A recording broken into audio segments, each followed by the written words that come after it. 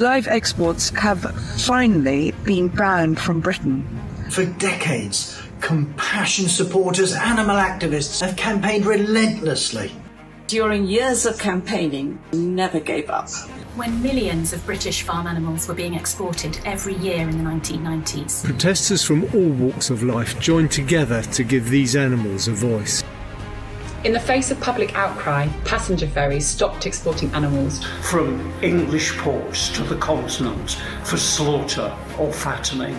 Investigations exposed the cruelty. And local protests stopped live exports. From Shoreham, Plymouth, Coventry Airport and Brightling Sea. Protests continued at ports, outside Parliament and across the country.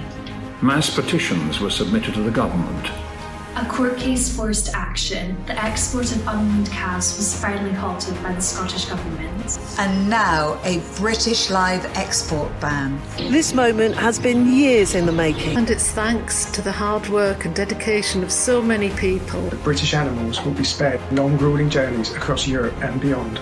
Because of you, calves will no longer have to endure up to 23 hours without food whilst being transported to veal farms.